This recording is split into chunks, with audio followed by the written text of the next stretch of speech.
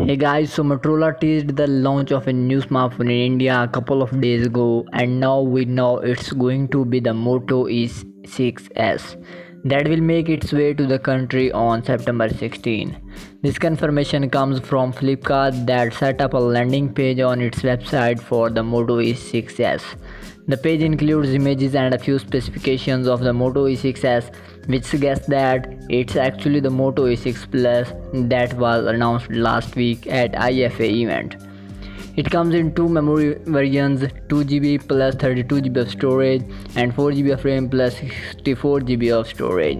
However, Flipkart's page only mentions the 4GB of RAM plus 64GB of storage variant, so we'll have to wait till Monday to see if that's the only configuration the E6s will be offered in.